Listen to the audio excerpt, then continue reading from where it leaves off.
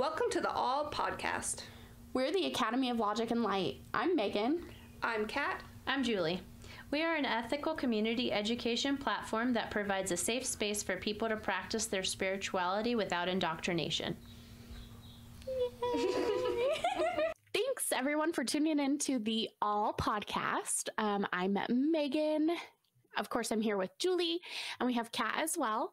And then we have another Julie here who we're so excited to have as our first guest on our podcast. So it might be a little bit of a rough ride, but we are so glad that you wanted to stop by and, share with us all of your amazing things you're doing. Can you tell us a little bit about yourself? Yes. Thank you so much, first off, for having me. I'm super excited. I haven't been on a podcast before, so make me sound really cool, okay? Yes, absolutely. Well, my name is Julie Black, and I am the current High Priestess of a coven. It's called Coven of the Dark Mother. And I started some deconstructing religion classes, and that's how I kind of met you guys. And that's just kind of what I'm doing with my life right now. I'm a former member of the LDS Church. I've studied religion and cults for well over a decade, and I belonged to one. So yay. And now I'm in the occult. So Yes. Oh, yeah. I love that so much. I also was previously part of the LDS Church, and so I'm so excited to hear what you have been working on and stuff. So, At what point of your journey did you know that you were leaving the church and that it wasn't for you, and that maybe there was more? Well, that's interesting. I feel like it came to me in waves, and it came throughout the entirety of my religious journey. I remember being very young and having these very prolific thoughts. I'm 8 years old, and I'm so excited to relieve all of my sins through baptism, right? I go through this baptism, and then nothing happened. And I was like, what the fuck? Literally, I'm 8 years old, and I was like, well, shit, there's another sin. But I remember having that distinct thought at 8 years old, my sins didn't wash away. I knew that. I knew that they didn't wash away. I knew nothing happened. And then when I went through Young Women's, it was just really hard. I tried really hard to be a really good Mormon, but I really descended out of the church in my 20s. I had decided that I was a single mother to 3 children, and I had decided that I was ready to go through the temple after being out of the church for about 8 years. And I came back to the church. I was doing everything I was supposed to. I was a reformed sinner, and I was not sinning. I wasn't even having sex, right? I was being a quote unquote good girl. But I go through these classes. They tell me I have to go through these religious classes to go through the temple, and I'm doing it, and I'm about 26 years old at this time. And this bishop has me go into a meeting, and he tells me that they just decided that I wasn't ready to go through the temple because I was really young, and I'd experienced a lot of sin in my life.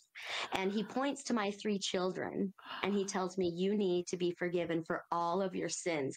And he holds up a finger for each of my kids. And I was like, oh, we're done. So that's it. Wow. So that's my cue. And I was like, I'm done. Oh Wow. my gosh. Wow. I mean, that is a very defining moment. Oh my gosh. Yeah. I was too. I sat there, and I looked at him, and I looked at my kids, and I stood up, and I was like, well, I think we're done here. And he's like, I'll see you next Sunday. I'm like, no, you actually will never see me again. That's it. Right. I'm out. Yeah. Wow. What a turn that meeting took. Yeah. If I'm going to hell, you'll be right next to me, buddy. Yeah. Exactly. That is so horrible. Wow. The church's idea of sin was just really, it's so damaging. Really, it's damaging, Yeah.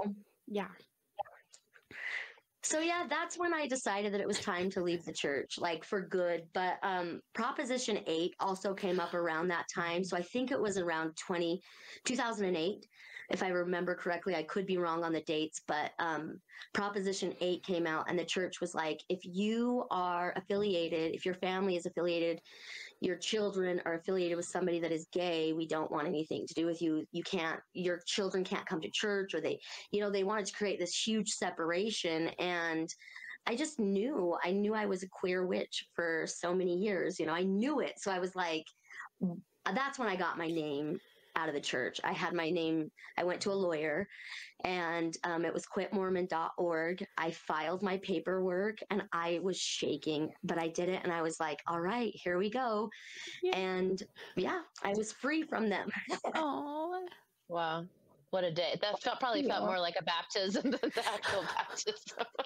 It did. Yeah, I felt so much more with that experience than I did receiving this sacred baptism, quote unquote sacred. I mean, it is sacred. I'm not going to deny that. Their rights and what they do, it is sacred. But it wasn't for me, Totally. Yeah. So I was also raised LDS. I think, though, that I was definitely a lot more fortunate than a lot of people that live in the Salt Lake Valley, because my mom converted to being LDS as an adult, because she recognized, I think, mostly that if you're going to live here, that's the easiest way for your kids to fit in. True. But my mom never really bought all the way in. She always drank coffee. She had tequila. She never went to the temple. Church was kind of like, if it's at a reasonable time, we can go, but I'm not waking up at 7 o'clock to go to church on Sundays. So I always sort of had one foot out. And by the time that my brother and I were old enough to stay home alone, it became our decision whether or not we wanted to go at all. So I was really blessed in that way. I do know several people that the biggest obstacle for them deciding to leave the church was family. So I'm curious, like where your family falls in that area, if you're open to talking about that, if that was difficult for them, or like how they played a role in all of your leaving the church and deconstruction, and where they are now, if you are open to talking about that. Yeah, I would love to share that. So I kind of have to go back to when I was a member of the church. So I had, I lost two brothers by the time I reached 16. And this plays a big part in my story, a big part in my religious story as well. So I had two brothers that had muscular dystrophy.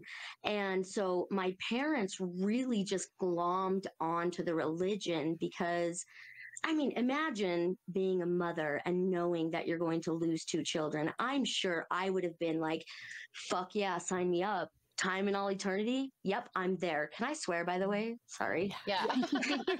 Absolutely. I should have asked in the beginning, but so I know that's why my parents had that perspective. My mom especially, the church was very important to her. It was something that allowed her to have an eternal family.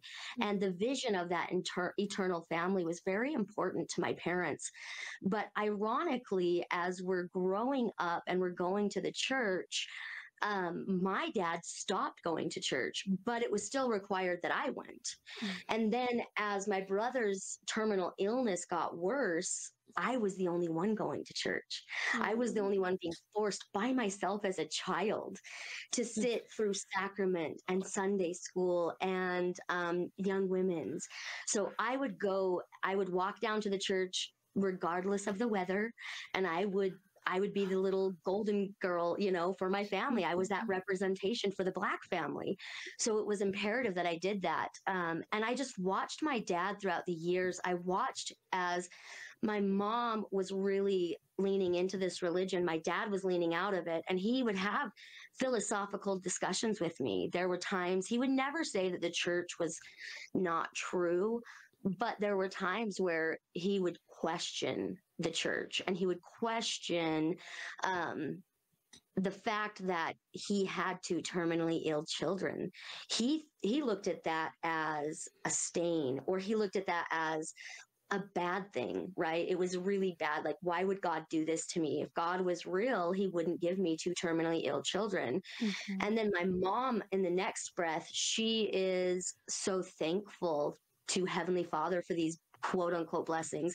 Having terminally ill children is not a blessing, and it should not be looked at as a blessing. It's hard and it's difficult, and it was hard for her, but she turned it into a blessing. So I had two brothers that were incredibly spiritual beings. Like my oldest brother, he was like looking into the light of Christ, the way that it was described, very humble, very just pure and kind. And it radiated from him. Mm-hmm. And then my next oldest brother was really funny and quirky. And he had this little sticker on the back of his wheelchair that said, we're all going to hell and I'm driving the bus, and this was before that was acceptable, like this is in the 90s. So, I mean, we come from a very funny family. So it was interesting because I saw that division, and I saw that I was this representation, and it just pushed me to do better and better and better. And then I'm trying to think. I remember I was probably around 13, and I was sitting in the middle of the chapel by myself. And I was surrounded by all of these families, and like they're singing this "Families Are Forever" song.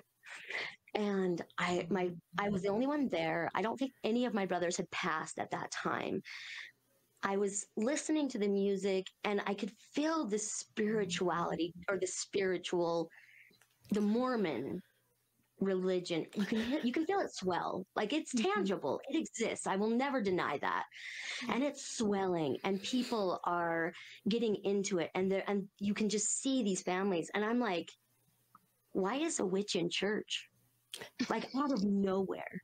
I was like, oh shit. Like, whoa, where did that come from? I'm 12. And I was like, what? Like, and it's in my voice, right? I'm saying it. And that was like this huge moment for me when I was like, I just knew it. I knew that I was a witch. I knew that I couldn't be contained in those walls, just because it didn't feel good. I saw it, I witnessed it, but it wasn't what was right for me. So that moment, that was very prolific for me. And then going through my brother's funerals was another really prolific moment. I was sitting in there, and I remember I was so young, and I just kept thinking about sin. And they were talking about how perfect my brothers were. And I was like, like, they sinned. I was their sister. They were sinners, and it just created this huge division for me. And that's kind of when I decided that I couldn't belong to a religion that I felt was corrupt in just the most simple of ways. Like, those are not ways that you should be corrupt. Those are ways that it should be natural. And that's, I think I felt very young. I felt the corruption. My dad never ended up going back to church. They did actually, after I had children a little bit later in life, they tried to get me to baptize my kids. But I never did. I knew I was done. I knew that I didn't want my kids to go through that. I did at one point. My daughter asked me at 8 if she could be baptized. And I said, absolutely, you can be baptized. Why do you want to get baptized? And she was like, well, Mom, I want to get baptized because all of my friends are. And I was like, yeah, and that's really cool. It's really cool that all your friends are getting baptized, but why are they doing it? Well, they're members of the church. Yeah, they are. And their families are members of the church too. And basically it ended in her not having the proper testimony. And I would never deny my child of that. If they have a testimony, great. I will take you to the end of the earth. I will support you. I will go with you to church. But she couldn't come up with anything other than that. So I told her, like, nope, we're not going to do that. When you are old enough, you are welcome and I will support you. When you have a testimony, I will gladly support you. But I had left the church completely. My kids didn't like the church. I was a single mom. My parents helped me a lot. So they would make my kids go to church. But there came a point when it was 9 years ago. I bought this house and it was like another witchy calling. I could feel my witchcraft here. And I also knew that I was going to practice polyamory full time. I had made that conscious decision. And so I had a girlfriend that I was going to move in. And so I like told my parents everything. And I was like, all right, well, here it is. Here's everything. And I sat on like a 45-minute conversation with my mom and my dad. And my mom was wailing and she was crying. And she's like, what about your kids? You know, and my dad's like, this is the stupidest thing you could ever do. And I was like, cool, still doing it. Like, here we are. I'm doing it. So we had that conversation. And I mean, there were times that I wasn't allowed to even drink coffee in my parents' home. I wasn't allowed to swear. Like, if I swear in front of them, they lose it. So there was a huge transition. And I just stood very solid when I made a decision. I was like, no, I know I'm making the right decision. Is it the hard decision? Yes, but I'm making the right decision. And then flash forward to a lot of years, my kids no one ever got baptized. My dad passed away in 2020, but right before he passed away, I found out that he was living a double life. And he had been forcing me into the religion all of these fucking years. And he was making fun of me when I was openly polyamorous and telling me how disgusting I was because I was using my integrity. I was being honorable and I was being honest, right? I don't talk to him anymore, obviously. He's passed on, but I didn't talk to him for the last of his life, for the last 6 months. It was just like, he would tell me, like, he would literally call me a whore because I was polyamorous. And it's like, bro, okay, call it whatever you want. Like, I don't care. You can say that. You can say that I'm bad because I choose to love multiple people. Like, the thing is, when I was in multiple relationships, it wasn't like I was sleeping around with a ton of people either. You know what I mean? I know this is not religion, sorry. But my sexual freedom was a big part of deconstructing religion and taking back my sexual preferences or whatever, you know, that was a really big part of it. My mom, flash forward to my mom, she is still alive, but we don't talk anymore. She can't respect me and where I'm at. And I can't respect her. I can't respect people that just live like this double life. It's wild to me. So that's where the rest of my family passed. So I only have my mom left, and then my children and my kids are not at all LDS. So yeah, that's my family story. I love it. Well, Thank you. for sharing. Yeah. That's so fascinating. Isn't it always the ones that like point the finger and like bark the loudest that have the most issues usually? I was thinking the exact same thing. I was like, that's so that level of projection is so telling when you're that hurtful towards somebody that is engaging in a behavior that you're also engaging in. Because in my experience anyway, a lot of times, because my dad's side of the family is super LDS. My dad is not, but he did go on a mission, but his whole side of the family came across with the pioneers. Wow. And so I have a cousin that has transitioned. And when that came out, it was obviously such a huge issue. And a lot of people just kind of either just didn't say anything and just cut them out. But then other people asked questions like, why would you do this? Why are you doing this? Instead of outright, like, you're the worst person, which I know people generally say. But to me, it seems like when there's that heavy level of attacking, it comes with some level of projection. whether they're engaging in that behavior or they're ashamed of something they have done or something else, that it just comes Well, out. jealousy too, right? That's a jealousy trait too. Yeah, Totally. That's a good Well, point. and I feel like with high demand religions like the LDS Church, you find so many more people who are living those double lives, because in order to fit in and stay within the community that you have to present yourself a certain way. And if you don't do that, then you're kind of ostracized from your community.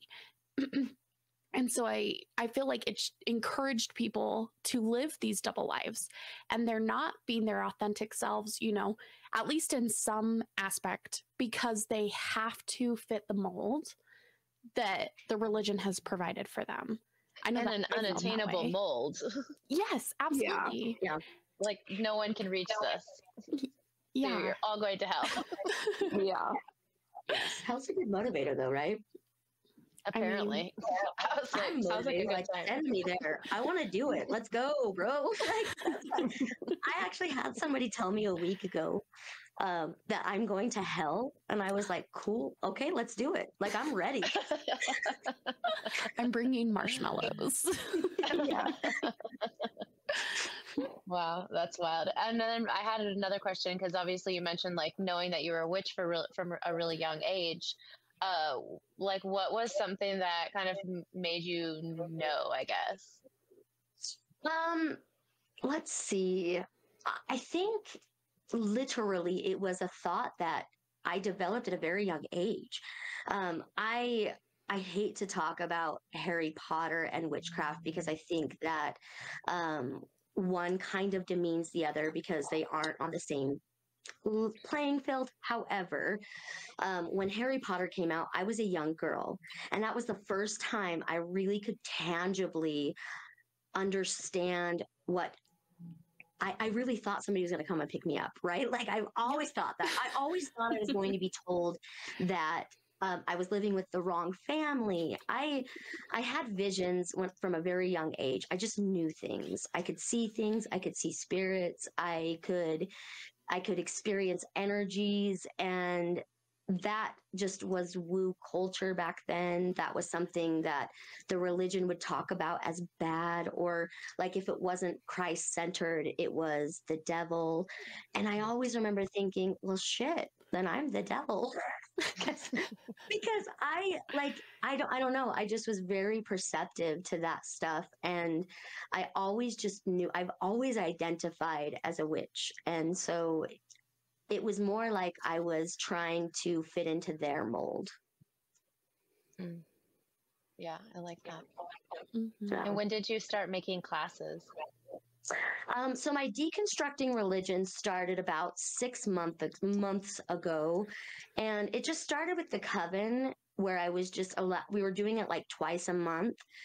And then I was like, I think this is something that other people need. I think other people need a way to talk about it or learn how to take some of those first steps. So I just kind of, I'm obsessed with cults. I love learning about cults. And I had been listening to Was I in a Cult? Have you guys heard that one? So good. I highly recommend What's it on? Spotify. It's on Spotify. Oh, okay. Yeah. And it's called Was I in a Cult? And it goes over all. Okay, sorry. You know, I thought you said Zion a cult, but you said Was I in a Cult? That I have heard of, yes. Okay, yeah. Was I in a cult? But I had been listening to it, and they hate witchcraft, which I think is so funny. Whatever, I don't care. I was like, I need to do something like this, but I need to do it for my people, and my people are witchy people. So I decided I would make that into the coven curriculum, and then I just decided that I wanted to roll it out to other people because I want to do a podcast. I want to talk about religion. So it started about 6 months ago. Cool. Love that. Thank you for doing the work. It's so hard. Yes. And so needed. Yeah. Yes. So I have a question for you. As someone who also deconstructed from religion, I have a hard time. I find myself kind of hesitant to like work with a deity. Do you have an experience of like how that worked for you? Was it hard for you? Was it pretty easy? Or do you have any advice for kind of bridging that gap of like, I want to be spiritual, I want to work with deity, but I just find myself like, you know, it starts to get a little bit like prayer like, and I'm like, okay, is this too close to like my religious trauma? Is it starting to like give me anxiety? So anyway, I'm just interested. No, I love that. And it's something I would love to talk about. So, first and foremost, I think that so I've been away from the church for a really long time. I've been away long enough that I'm able to step back and look at it and view it differently. So it's going to happen in stages for everybody, right? The first thing we have to do, it's the hardest thing, and that is we have to get uncomfortable, right? And sometimes that discomfort is going back to a place where we knew comfort previously, right? So we have to get okay with those things. We have to get okay with the fact that we might be praying again, that it might feel the same, but feeling the same doesn't mean that we're regressing. It just means that we are bringing comfort into our life now and where we're at. And I have an example of that. So, I think I talked about this in my last SBAT. That was last Sunday. I was trying to teach the coven about wards, and I was telling the coven that there's a time and place in everybody's life where they felt protected. There's a time and a place where our grandmothers and our mothers, they sang to us and they prayed over us and they prayed for us. And those prayers are still active today. Those are still working in our favor. And we have to have a different relationship with it. We can still go back to those songs and those prayers and receive that same protection and that same love. And we can take that and give it to another goddess or leave it to a goddess, right? I was singing this song to my granddaughter, and last week I was singing to her, I am a child of God. And my purpose wasn't to tell her that she is or that I am. My purpose was to pass on that blessing from my grandmommy. So it took a long time to get here. I wouldn't have been able to do this 10 years ago, right? I wouldn't have been able to sing I'm a child of God. So I sang it to her, and she literally smacks me and she goes, no, stop, I hate it.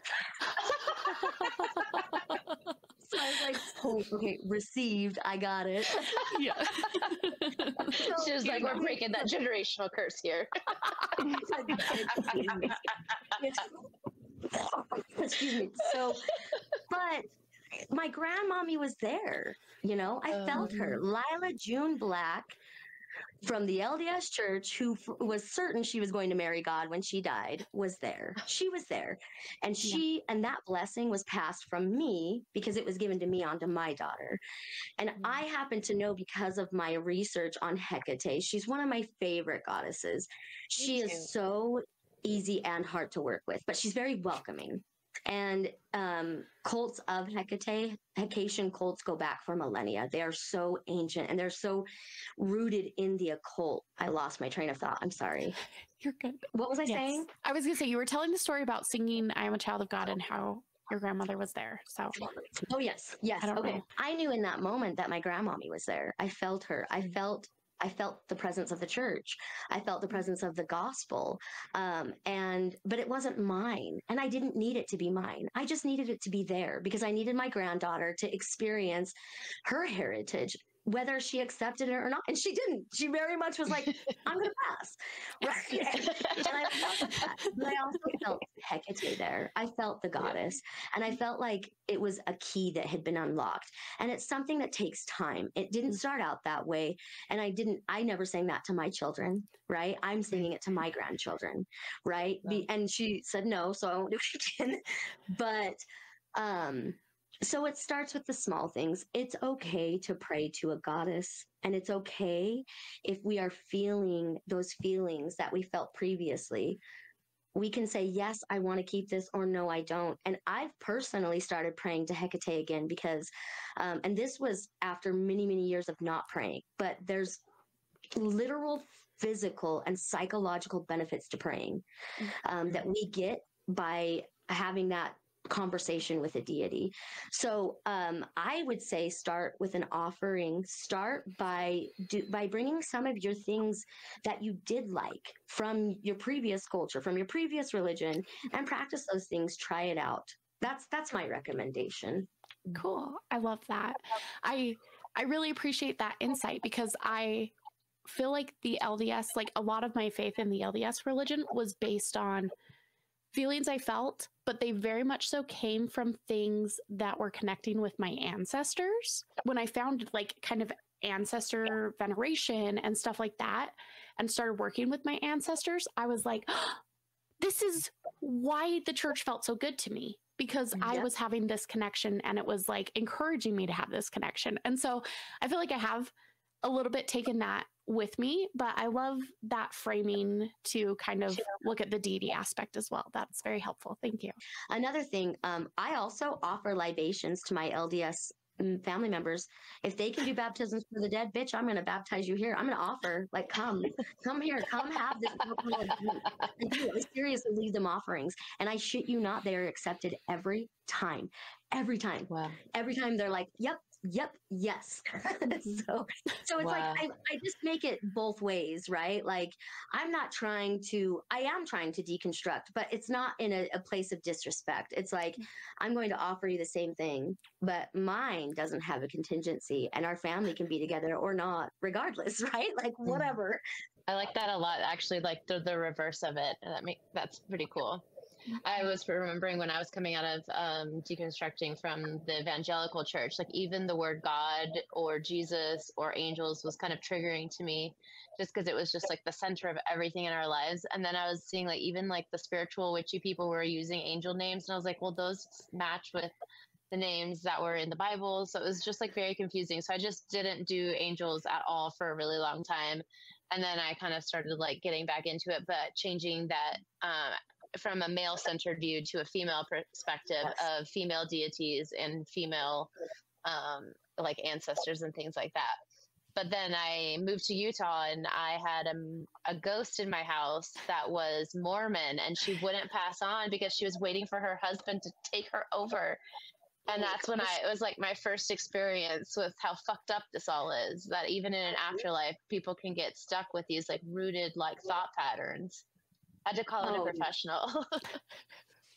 It took wild. 7 days to cross her over. Oh yeah.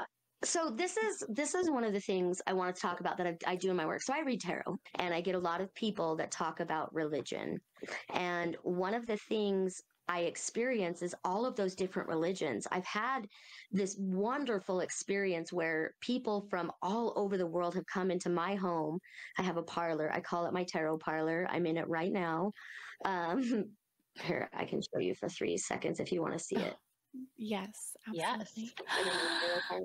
This is where I read tarot. Oh, it's gorgeous. I love it. Okay. But so I've had a lot of people come here, and it's so interesting because I can feel religion on them. Okay. So hear me out. I can feel like when they're deeply connecting to a Mormon god. I can feel when they're deeply connecting to like Odin. I can feel when they're connecting to gods that I don't even know the names of. So you said something that really piqued my interest because I this is how I feel it. So I can feel the other person's religion on them. So I truly feel like you said that it creates almost this portal, and it's this group or this collective that all of these people are praying to or experiencing. And it's like there's all of these seeds, and each seed, I can feel it in the ether, and each seed belongs to the religion. And I can feel when people come to me, and I can feel when they're like with the Mormon god, and I can feel where these exist in the ether, but I can also feel that it's bigger than that. So it's really interesting because I really do think religion is almost compartmentalized like that. And I really do think we add to that collective, and we can take from it too. Very cool. That was my story. I like love that. it. Yeah. Well, I always wonder too, because like people talk about heaven or hell, and I'm like, well, maybe like they put so much thought into it. Maybe it does exist for them in just a way that it doesn't, that they didn't foresee it. Or maybe they're living in hell right now. Yeah, for sure. This is it. Well, I mean, there's also the truth behind collective thought. So if you have millions of people that believe in the same God or the same creation source or whatever it is, it definitely amplifies that anchor point, because they're all giving energy to that space. Yes. Yeah, they're creating it, you know. It is something that is being created. Yeah, that's so interesting. I've actually never thought about it in that context before. I wouldn't have been able to, but I had so many people come to me and I could feel it differently. And I'm like, okay, what am I seeing? Why am I seeing it differently? But like, there are times that I have people walk into my parlor and I'm like, I have to talk to them. Like Jesus Christ is standing right here. And sometimes he is. And I don't believe in Jesus Christ. I don't. I legitimately do not. Because I know I can feel things that are and are not real. I know what is and isn't real, but I can tell you that there is an aspect of Jesus Christ that is real, and he has visited me in my motherfucking parlor. I love that. Kat actually has told me before, like, this really cool concept of what Jesus could have been. Yeah, I was told at one point that if Yeshua, Jesus, whatever, was an actual human person, it's highly likely that he was actually a Veda. He was a Vedic healer. Because there were many people that were Vedic healers that had the ability to do the things that are reported that Christ did, but not that he was actually, virgin birth, son of God type of archetype. That's all just a made up archetype, which is stolen from other religions and cultures anyway. But I do agree that I think that there is some aspect of that. I lean towards more the actual archetype of compassion towards other people, being helpful, giving to the poor, feeding people, like that type of archetype, in that level of consciousness, to me is what that represents. Because I also am like, this guy sus. I don't think, especially white Jesus. I'm not down with that. White Jesus. But I always thought that was super interesting, and I'm super glad I had a teacher many, many years ago that had brought that up, that, anthropologically there is a little bit of evidence that shows that people like that did exist, but of course a lot of that has been erased and destroyed, because a lot of those ancient cultures are suppressed, and the Veda are one of them. So I love that. I love that philosophy. I share that very similar. I think that there have been many healers. There have been many different, I don't know. I think there's been a lot of Jesus Christs, right? I think that, or whatever, I don't know, whatever you want to. I think I connect more to the Jesus Christ because of my Mormon roots. So that's why he's like Jesus Christ to me. And he's white too, by the way, because, the Mormons believe he's white. They really do. Of course. I'm not making that up. I believed he was. And then one day I was like, oh my girl, you're not stupid. Come on. Yeah. The only white. Just like location wise, it didn't really make sense.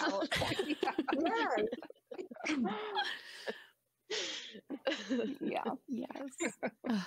That's so cool. I remember when I was first deconstructing, I told my husband, I was like, I don't know how far back this goes. And then like kind of felt through everything. And I was like, you know what? Maybe Jesus existed and he was a really good dude, but like, this is not his church, because the LDS church calls themselves the Church of Jesus Christ of Latter-day Saints. And I'm like, this isn't it. Even if he did exist, this was not his church. This is white Jesus's church. Sure, he's an imaginary character. But I also like the idea of tulpas, right? And that's kind of what that thought form, creating something in the universe because we are putting so much energy in thought into it. So yeah, it makes me think of that as kind of this creation of an entity or a god or whatever. Julie or Yeah. Megan, either one of you might know the answer to this. What are the Latter-day Saints? Is that like referencing like people in the Book of Mormon? Are they supposed to be like the Latter-day Saints? We are. Yeah. So we're the descendants of the pioneers. So we are the latter, right now, the saints of this particular day. So like, the church was created by Joseph Smith, and Joseph Smith, everybody that came after him would be considered a Latter-day Saint. Leave it to a man to phrase it like that. But don't we You're like, after me. yeah, that's so fascinating because the way that I understood it, like Mormon people or LDS people don't really subscribe to sainthood like the way that Catholics do. Because saints are like, to me, when I hear the word saint, I think of Catholicism. Like that's heavy in the Catholic religion. So it kind of like always I was like, I wonder who the saints are of the Mormon church. But then I always thought maybe it was like a super secret thing and I never have been through the temple. So I thought maybe that you had to go to the temple to learn who the saints were and I never was going to get there. Okay, so that's interesting. So anybody in the religion supposedly is a saint then? Well, let me it's bigger than that. So let me give you I'm gonna roll up my sleeves. Okay. So this is how it works. So everybody that is a member of the LDS church, they become a Latter-day Saint. So they have the ability to baptize into the church. Once they baptize into the church, they become this Latter-day Saint. Saint is not the same as in Catholicism. So you can't reference the word saint and expect the same meaning, because in the LDS church, when you become a Latter-day Saint, that means that you are trying to achieve that purity. You're trying to live that essence. It isn't that you are an actual saint. It's not even talked about in the sense that, like, if you are really in the church, you don't really know what a saint is. You wouldn't know that. You would just know that a Latter-day Saint is something you want to be. It's something they hold over you. You have to achieve it. I see. Okay. Gotcha. Yeah. Wow. Huh. Also, it's why you find so many doomsday cults that are kind of associated with the church, because there's so much about the end of times that is kind of inscribed in that idea of latter day, right?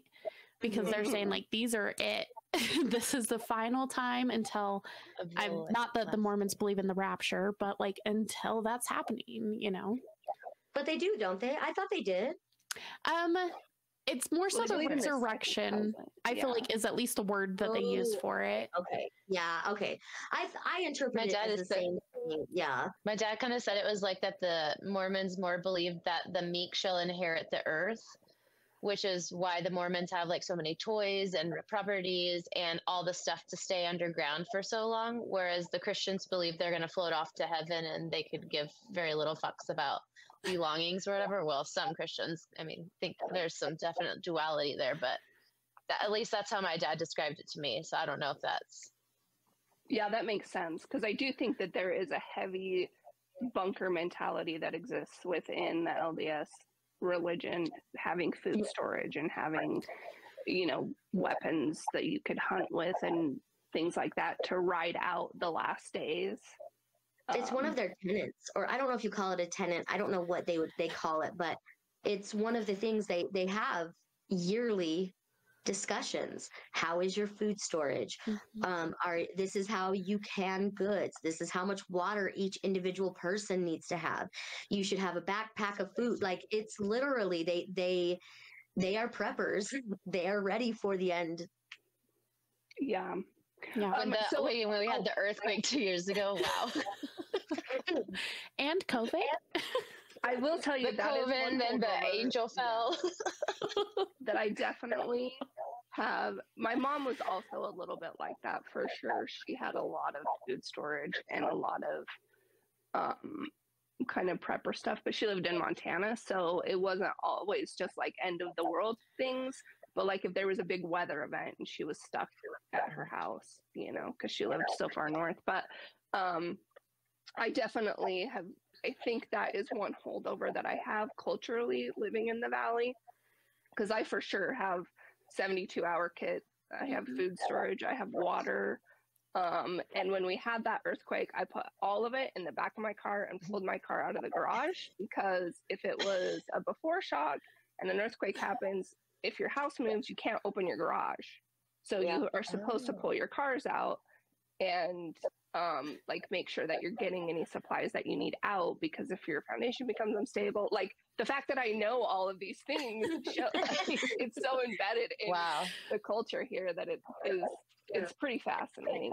But along that same vein, then I do have a question about the cult aspect of it and your deconstruction around kind of what that looked like and how that looks for you from an external perspective now looking in.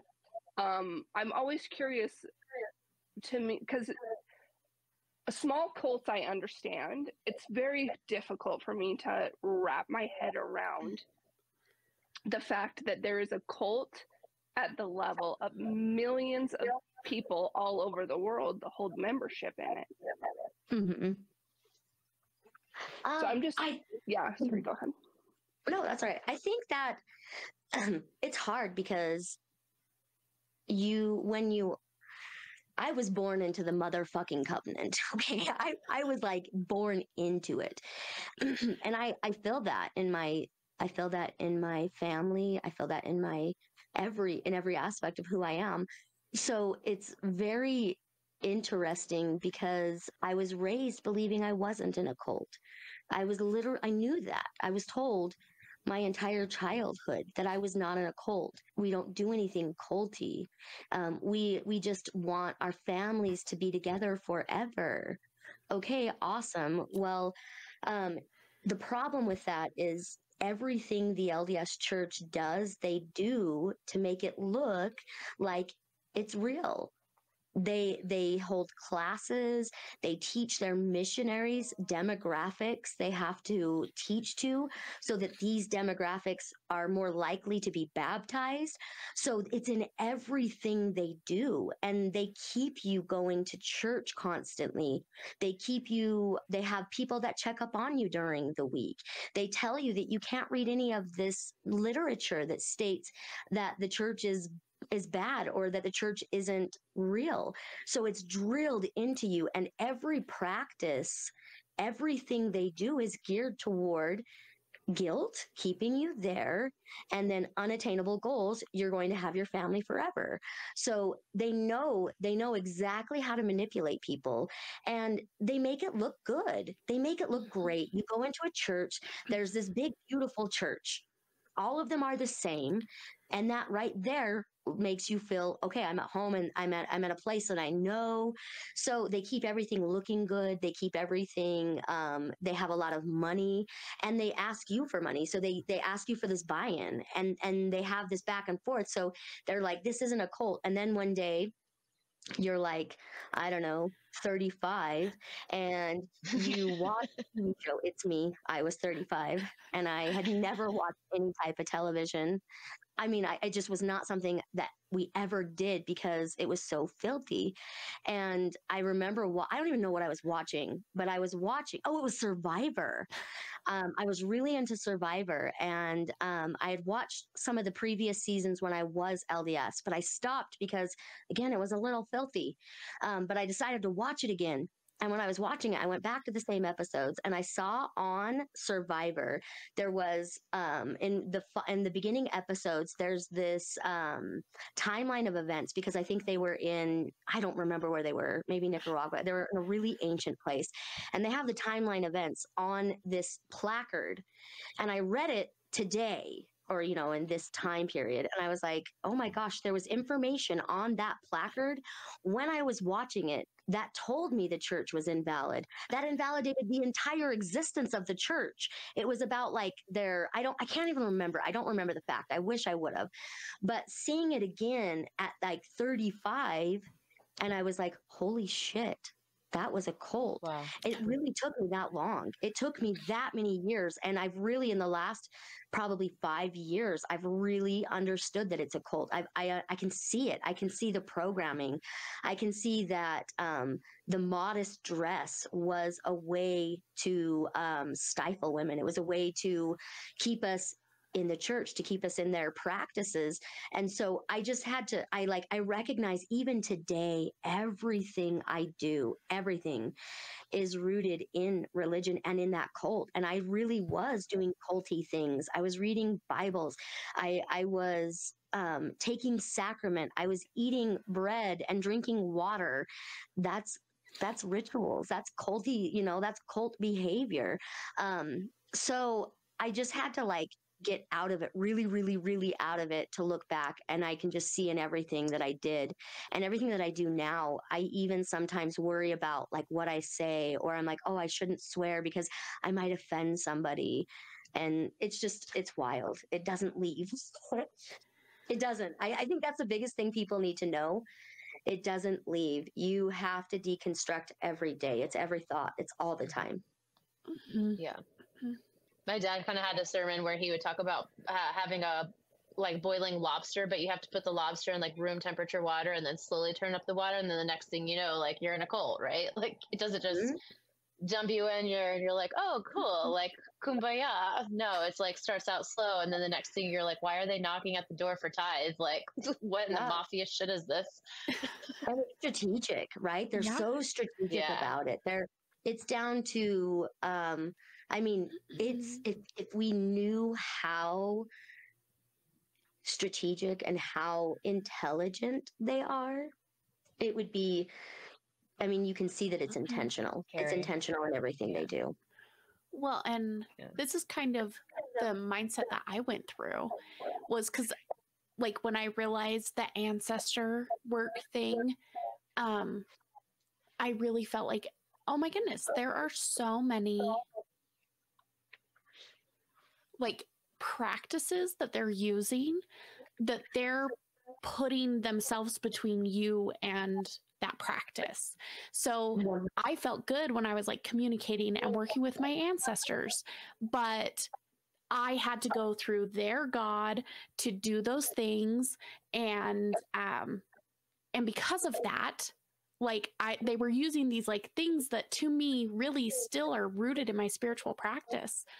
But they were just telling me that in order to get those things, I had to follow their rules to be worthy of it. And they use a lot of shame. And so to me, they're using real things. And honestly, I think a lot of the people there today do believe it. But we've just been so conditioned, and that it's from the top down of if you don't do this, you don't get those things. And people don't leave it and explore the side of what we're doing to be oh, I can connect to God on my own. Oh, I can serve my ancestors without having to hold a temple recommend or whatever. Yeah, they take away your autonomy intentionally, because you have autonomy, you are capable of thinking for yourself. And that really is one of the worst things a cult member can do. If you start thinking for yourself, you start recognizing that you watch Survivor and it can deconstruct your religion in 3.7 seconds, But I think the weird thing to me too, I didn't say this before, but I didn't even notice. I didn't notice when it first happened. I read it, and I'm sure I read it as if it was a fake sign, but I had since done research and it was factual information. And so it was just weird to see it from one perspective, knowing I was completely right, and then seeing it from another perspective, and then actually knowing that I was completely right the second time, right? Mm-hmm. One of the things I really enjoyed about the Zoom that you hosted was one, that everyone had a space to talk, and that there were so many different religions and everything coming in and sharing. But one of the things that I literally have, two things that I haven't really been able to get out of my head was, one, someone who had asked, how do you deal with needing prayer when there's not a man around? And that was has broken my heart. I think about it nonstop. Yeah. Because at least in the religion that I grew up in, it wasn't necessarily like that. So it's like something a little bit newer for me. But then the other part was how you were talking to one of the girls that I think she was Methodist and telling them how the Mormons don't know that the actual history of Joseph Smith and the 14-year-olds and the minors and all of those really seedy stories because they keep that part hidden, and then you're not allowed to watch the news or do your own research and all of those things. And yeah, those just really stuck with me. Yeah. I think the biggest takeaway for me when she talked about not being able to pray without a man, it's the fact that it's really true. I've had those thoughts myself. How, if my kids get sick, how am I going to bless them? How do I bless my children? How do I help my children feel comfort when I have to get the comfort from somebody else? I think one of the things we can do to kind of combat that is recognize that we don't need anything outside of ourselves. We don't have to have a goddess. We don't have to have a god. It doesn't even have to be a prayer. It can just be our own acceptance, right? Just those words like, I need this help. I need this strength, ask your higher self, that type of thing. And then the Joseph Smith stuff, I don't even know. That is wild. It's just, it's sad because we have a testimony. Well, here I am I'm going to just pop into my Mormon body for a second. Okay. No, it's true though, right? Because like I said, I deconstruct. I mean, you would never look at me and think that I had been LDS ever. You would never. You would be like, that bitch is probably like, I don't know, a witch. That's what everyone literally said. But I wasn't always like this. But so I do have to deconstruct even still. But I also want to say before I go into the Joseph Smith stuff that it's okay for me to refer to myself as Mormon because there is a part of me that will always be Mormon. I did get baptized at 8. I experienced it and it was very riveting, especially for me now, looking back at that. I built a lot of character and the LDS church gave me a lot of really good things. So I'm not grateful. I'm not thankful. Fuck that. But I am, and I was Mormon at one point, right? So but Joseph Smith, I remember being a young girl and they would pray to him. And I always thought that was so weird. There was not a huge emphasis on Joseph Smith in my home. It was more on Jesus Christ, Heavenly Father, and the Holy Ghost. The Trinity was very important. And my first tattoo was like an homage to the Trinity. I didn't know that it was actually Hecate, but whatever, right?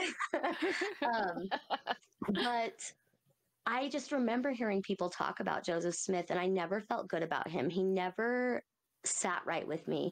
But this is a man who was really good at lying to people. He was really good at making people believe stories. At the age of 14, Joseph Smith traveled to, now you have to understand, they were poor. They didn't have a lot of money. They worked in fields. They had what they had and not a lot more. His family traveled. He talked his parents into traveling to a seer in another town. So this 14-year-old boy, actually at the time, I think he was 13.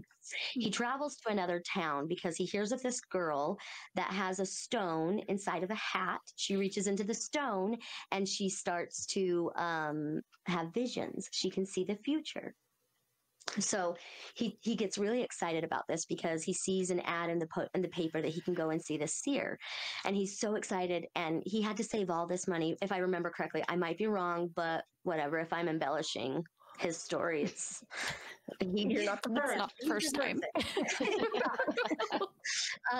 But so he had to save up this money, and he goes and he sees her. And he puts his hand in the hat. She lets him put his hand in the hat. He puts his hand, he grabs onto this rock, and he sees this stone under a tree. And he goes to this place and the stone was there. I'm not going to deny it. That shit happens. I can do shit like that, right? Anybody can. We can do that stuff. We are capable of doing that.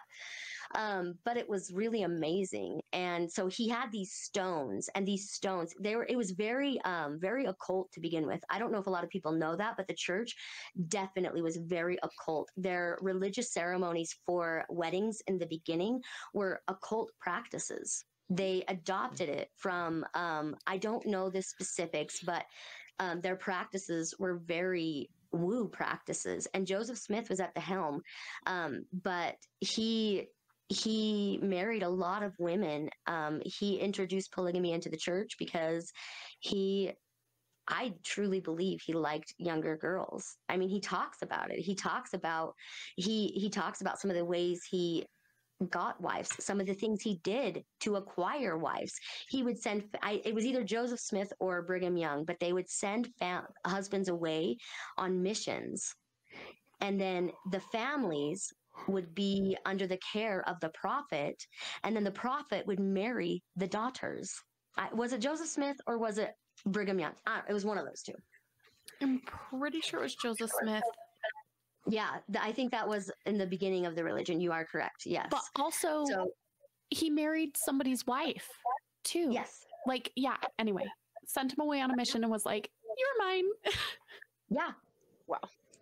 But they don't. So again, this isn't stuff we talk about, right? Like, this is never discussed. I think the first time I heard anything really weird about Joseph Smith was when I had decided to go through the temple, and my bishop at the time, he was like telling me about a story where Joseph's wife Emma did not agree with the church. She didn't agree with the way he was doing things. He would bring people while he was transcribing the plates and he was building his religion. He did it inside of a small cabin, and they would be upstairs in the cabin. They would be drinking. It was either a cabin or a church. It was a cabin, yeah. And they would be drinking and they would be spitting their tobacco on the floor. And then Emma would have to go and clean it up. And Emma's like, bitch, I don't want to do this shit anymore. I'm not doing this. Like, if you're going to do this, I'm not doing it. So that's kind of how their little word of wisdom came around, because Emma was like, fuck this. I don't want to be part of this. And Joseph was marrying women behind Emma's back. And they actually were living separate lives. And so my bishop is telling me about this, and my mouth is hitting the floor, and I'm just like, what are you even saying? I can't believe your me? bishop told you. Yeah, I know. They try to hide that usually. No, I was like, wait, they did what? What? And I just sat there and I was like, okay. But that was my real introduction to Joseph Smith. And I mean, there's so many more stories, but yeah, he was very, very dishonest. Very. Yeah. Yeah, my mom was really against the word of wisdom. She just thought it was bananas, garbage, so hypocritical, the most hypocritical text that's ever been written for a church. Because she just was like, I couldn't understand ever how she couldn't get a temple recommend because she had coffee and tequila or a glass of wine sometimes, but then her neighbor could be on Valium and drink Diet Coke all day. Mm-hmm. Like, which, if it's supposed to be a health directive to make sure that your body is clean and your body's a temple, which one's healthier? You know, like, if you're being pragmatic about it, you know, she just thought it was so bananas. And then she found out the same thing, that actually it was written because Emma was like, fuck you, bitch, I'm not. So he was like, oh, well, now God says we can't do these things. Fixed. How convenient. Yeah. When I was in high school, I was deciding whether or not I wanted to be in the church. And at that time, I was doing it behind my parents' back. So I was on my lunch breaks. I would go to the gas station and I would get myself a cappuccino. But it was like 90% hot chocolate and like 10% coffee. Right? And I was, oh my God, I was such a rebel. But I would drink it, and I shit you not, I was like, I knew coffee in another lifetime. Like it was so important to me. I was like, at one point, one of the bishops was like, "Are you going to let a small thing like coffee keep you from the temple?" And I remember in my mind thinking, "Am I going to let the church keep me from coffee?" And then I love it. and then one day, I have this like loaded up hot chocolate. I spilled it on my seat of my car.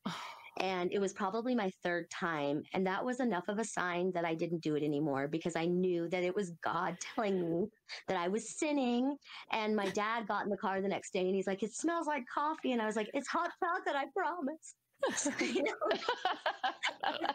So I just remember at that time, I was like, coffee is so amazing. And then there are literal health benefits to coffee, but there are literally zero to Diet Coke.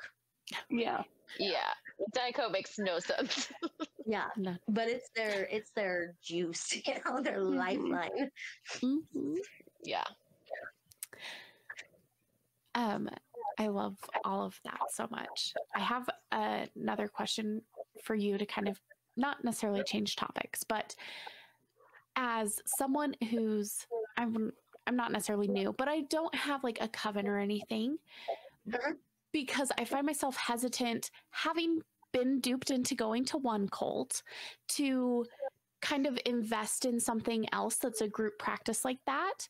And I'm just curious if you have any suggestions for how to find a coven that is going to be respectful of your autonomy as well as, you know, honoring all of that. So if you just have any advice on how to avoid a coven that might actually be a cult as well. So it's let me back up a little bit. It's kind of important that we understand that, so I'm not a cult leader. I'm not starting a cult, but I am dealing in the occult. And we do have occult practices. And so there are rules and regulations that go into the work that we do, right? Yeah, absolutely. There is definitely a crossover. I accidentally was doing one of my SBATs with my coven, and I said, "We are a cult," and like their mouths dropped. I'm like, "No, a cult, OCCULT. We are a cult, right?" So it's just kind of important to understand that in life, especially where we are at right now, we are dealing with cults all over the place. It isn't just a religion. It can be our leggings. It can be our families. We can have a family system that presents as a cult. Because it's an organized familial system. We can have cults within our friendships. So it's imperative to understand what a cult actually is, right? And it's important to understand the distinction between a cult that you are attending or cult-like practices, right? Yeah. So with that being said, it's very imperative when you are picking out a coven that you find a coven that aligns with your values. I have personally made 4 different covens, I think. And I've had in-person covens. I've had covens with people that are young and old and of all craft, all sorts of craft. And I think that rigid covens are difficult. It's difficult for people that are getting into it, and it's difficult for people that are maintaining it. But there is space for people that want that rigid, like, give me what I'm doing and how I'm doing it, right? Yeah. So if you find a coven, I would Google it. I would Google like covens in my area, and then I would talk to them. I would try and have like a text conversation with a high priestess or a high priest. Usually if it's a coven, it's going to be a high priestess because it's more of the divine feminine. However, we have cults that do not subscribe to that, right? So reach out, have a conversation, send them a message. If it's a good coven, they're going to have a list. I shouldn't say that. good covens are good covens, and they're all different kinds of covens. But an established coven should have a list of their goals. They should have it written out what they expect of you and what you can expect of them. And then really find out if that co-aligns with your values. And maybe you want something that isn't so rigid. And if you want something that isn't rigid, you should be a member of Coven of the Dark Mother. Insert here advertisement. Just kidding. Let me tell you about my coven. So like I said, I've made 3 other covens. This is the Coven of the Dark Mother. It is ambiguous, it is dark, and it is intentional. My coven is pretty lax. I do not, I have Wiccans. I don't care what you do. I don't care what your religion is. I don't care what you practice. I hold space for people that need space. And it is in the Coven of the Dark Mother, we honor all deity. So somebody could come in and believe in Jesus Christ, and that would be respected and that would be honored. Somebody could come into the coven and they could be Wiccan and have Wiccan practices. Wiccan is very structured. It's a very structured coven. They only do their magic together. So in my coven, I call it a hybrid coven. So we meet around the quarters and cross quarters in person, but we're all over the world. So I have a lot of people in Utah, but I also have people outside of Utah as well. And they can't be here in person because that would be really expensive. So we will do events where, for example, this Sunday, one of the members of the coven is hosting Beltane, and we're going to have tacos and fruit, and then we're going to live stream while we're there. So the rest of the coven can also be a part of that. And then a couple other important things that I felt were important when creating a coven. When I selected the name, the previous name of my coven was the Black Branch Coven, which was my names, my last names and my mom's last name. But it transpired into this because I wanted to allow autonomy. And one of the first things I talk about in my coven is that the Dark Mother to me might be the Dark Father to you. The Dark Mother to me might be Julie Black, but the Dark Mother to you might be Hecate or Gaia, or it might be Kali Ma, or maybe it's Odin or Thor. Like there's so many embodiments. It could literally, like, I would not have a problem if somebody came into the coven, they're like, okay, well, I believe in Loki or Thor or whatever, right? Like that, I wanted to strip that away. The very first rule of the coven is honor your no. I don't give a fuck what that is. I don't care what your no is. I just care that it is a no, and I care that you express it so I can honor it. Mm-hmm. So that's what I formed my most recent coven around. So I recommend Google searching, find out, do you want something that's more hybrid? Are you looking for somebody that you can do actual magic with? There's also different places in Utah that have been popping up that are more pagan. I would say that my coven is more of a pagan, witchy pagan coven. I teach a lot about Celtic and Druidic teachings, but I mean, I will learn anything and teach anything, right? And I offer other people to do the same thing. So that's kind of how my coven came around and how you can find others.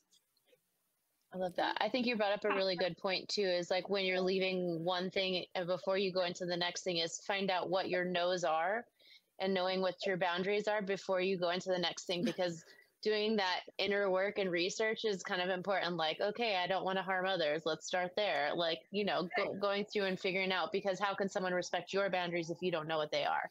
Mm-hmm. Absolutely. And that's why I wanted to put autonomy back into it. I want people to understand that if you are, and I'm very much like, if this is harming you in any capacity, it is a no. If I can see the discomfort, it is a no. I am more than happy to have your voice for you until you have your voice. I will help you with that. That is one of my goals in life. That is my mission, is to give people a voice until they have their own. And that's super important in the work that I do. I love that. I love that. Yeah, me too. Yeah, I had a teacher that kind of, really opened my eyes about the fact that there's no such thing as bad and good, and we have this, like whole conversation around deconstructing what good is or deconstructing what bad is. And their philosophy, which I kind of have adopted too, is really the most, because I think when a lot of people, flipping from, I'm guessing that we're going to have the majority of the people that are going to listen to this podcast are probably people that are deconstructing LDS faith, because that's just prevalent here in Salt Lake more so than other religions. But I do think that there is this kind of like, because you're so indoctrinated from such a young age around anything that has to do with covens or witches or any of those things, when they hear that, instantly their body's going to be like, oh, that's bad. And it's such an important part of the deconstruction process to be able to know or to be able to understand where your value of what good and what bad actually is. Where are you drawing what good is from? Is that from being indoctrinated? Is that from an inherent knowing that you have? Like what does that actually mean? What does good mean? And I say all that to say that because I don't want people to be, I love that so much, and I love covens, and I also practice craft, and I have my own set of beliefs and practices, and I think that it's difficult oftentimes for people when they're deconstructing to kind of be open about that, because there is that inherent, what I'm doing is wrong, what I'm doing is bad. Like I learned my whole life that this is terrible things, and if I'm open and honest about who I am and the things that I'm interested in, all the people in my life are even going to hate me more than they hate me for leaving the church in the first place, or they're going to think that I'm even a worse person when there is no reality. Concepts of bad and good are constructed by society. There's not anything, I mean, obviously there are things that are harmful, and I would steer clear of those things, like assault and doing things to other people, but to loop back to what the teacher kind of was like, the only evil that I've ever come to know in this entire world really is people that use other people's spirit to manipulate them. And that is religion on the whole, using somebody's soul to manipulate their behavior to be in a certain mindset, which I think is really difficult, especially with the Mormon religion, because it does stick with you for your whole life. Like things that are so indoctrinated into you become such an operating system that's happening in the background that even when you leave, it's still operating there. And that level of spiritual manipulation lingers for such a long time. I guess my question is, have you found as you have deconstructed and been in covens that it's, I don't want to say easier, but does it kind of, I would assume that it kind of fills that spiritual community space that you lose when you leave religion? Absolutely. I think that's one of the biggest, especially with the coven we have now, that's one of the biggest drawbacks to leaving the LDS church, especially in Utah, is that you lose community.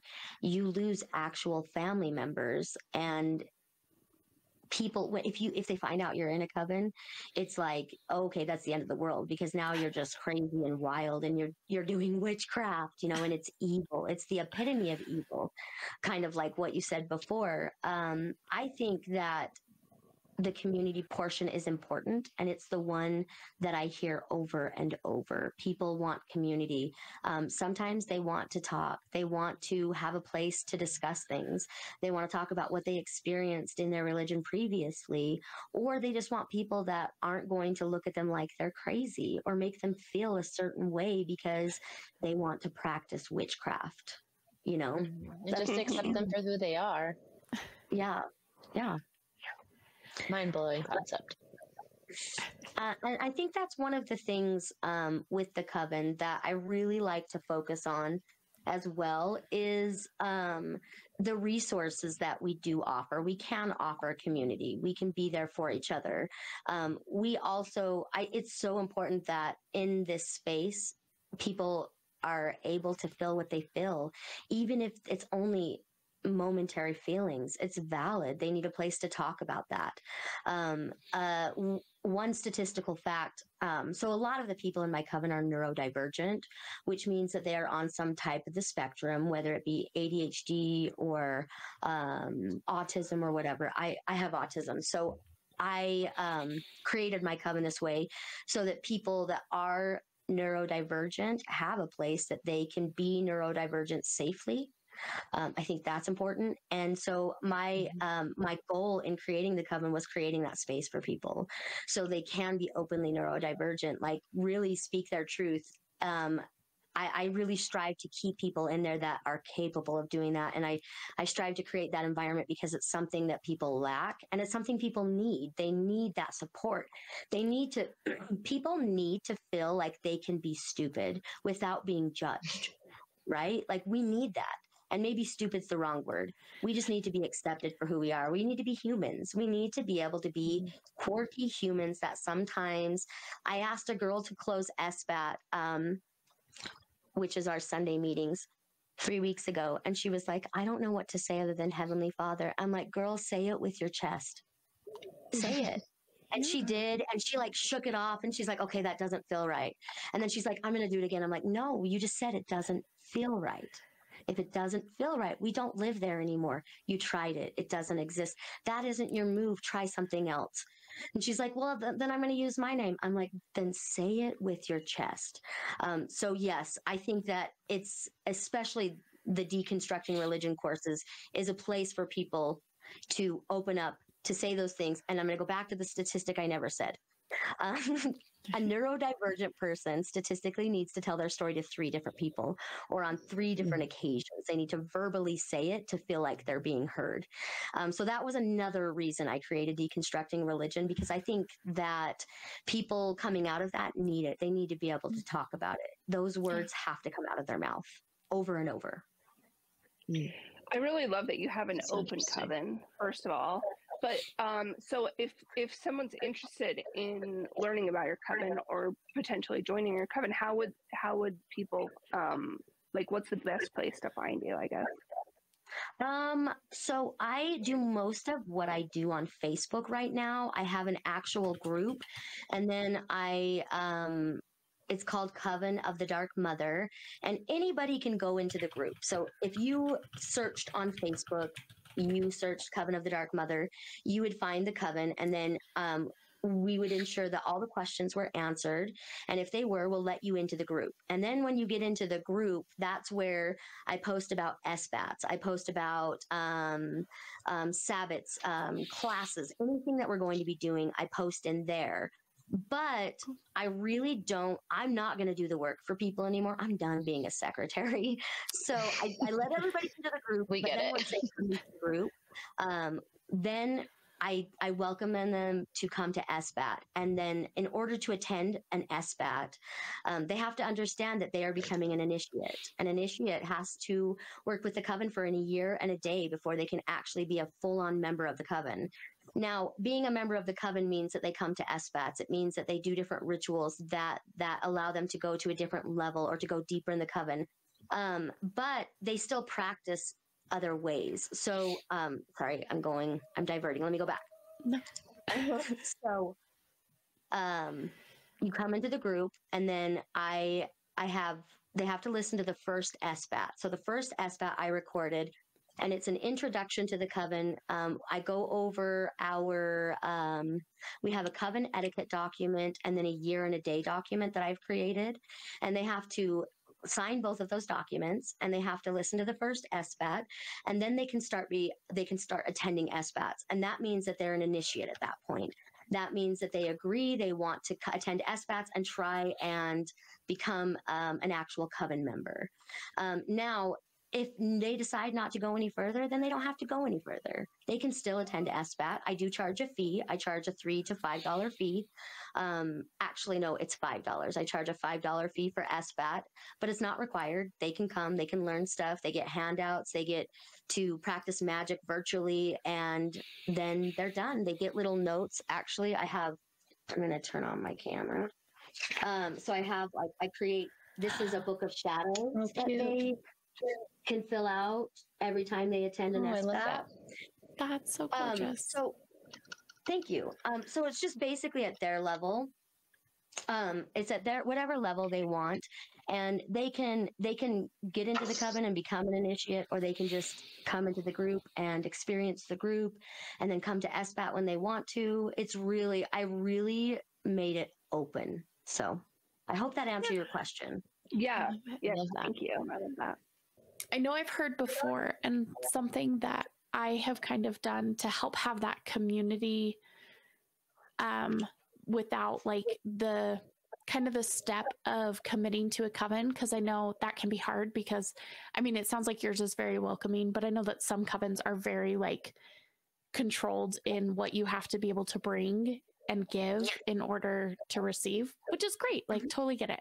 But I started a study group and like just created a Discord, and we all chat, and like we would get together virtually. And so I feel like that's kind of a good step if someone is kind of in between the like not quite ready to commit, still exploring.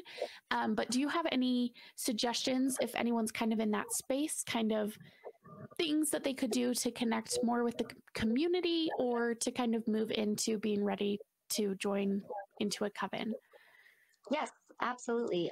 So I have designed it where we do coffee once a month, where you can come, and everybody always pulls tarot, and it's just like fun witchy conversation, you know. And we look like a coven, which I love. I love looking like a coven in the middle of Utah County. So those events are welcome to the public, and those are hosted on once a month. And then the deconstructing religion classes, I think, I don't know what to call it. It's like a group. It's really just like a group, right? Those are open. I think that's a really good place to start, because we talk about ways in those deconstructing religion classes, we talk about ways you can get rid of your garments or your religious materials and either repurpose them or get rid of them in a more spiritual way or in a ritual way. So I feel like those deconstructing religion, it doesn't cost anything. I just host it for free. I create my own curriculum. I don't even know half the time what I'm doing. I'm just like, this sounds good, so I'm going to do it. So, but I think those are some ways. Also getting into the group, there's no commitment there. It is not private, so people will see that you're in the group, but, I don't think the group is as exciting as the SBATs, but I do also allow people to attend an SBAT without charging. I will sponsor people and invite them to come. So I feel like those are ways you can get to know Coven of the Dark Mother. And the coolest thing about it is you can be located anywhere, right? You can be located and still attend meetings. So yeah. Awesome. I love that. Awesome. Those are great. Yeah. I can't believe it's been an hour and a half. I know. I had a feeling. I had a feeling. like, this girl's gonna talk, okay? We This is definitely perfect. have. We had a lot to cover. Yes. It's all been so interesting and like very engaging. So I just like now was like, oh my goodness, I can't believe it's been that long. Oh, I love it though. Love it. Yeah. Well, thank you so much for sharing and coming on here. And also, your voice for podcast is spectacular. You have to do a podcast. Thank you. Thank you. That is one of my gifts is my voice. I don't know how I do it, but I'm not trying. I'm humble. Actually, I'm not. I'm not humble. Listen, Life is too short to be humble. I will say thank you. But we really are an inclusive group. We want people. I want people to experience what it's like to be accepted. And I want people to learn how to be accepted in an open space, because that's not something people are even capable of doing when they're leaving religion. So I know there's people out there, and if they're called to it, I'm happy to meet people where they are. I really am, because I think that's important too. So I just want to put that out there. If people want to reach out and discuss, I'm happy to discuss. I love talking about religion. I'm very passionate about what I do. And so I love to discuss it. And I've loved being on here. This has been amazing. It's literally a dream come true. Oh, Well, thank you so much. That was awesome. Yeah, we Yes. loved having you. Thank you guys. Thank you for everything that you shared. Yeah, hopefully we can do some more collaborative work together as well. Thanks for joining the All Podcast. To find out more, you can find us online at academyoflogicandlight.org or on Facebook, YouTube, Instagram, and TikTok at Academy of Logic and Light. If you live in the Salt Lake Valley, we'd love to see you at one of our upcoming events. And don't forget to support our growth by joining our Patreon. Until next time, lead with logic and light.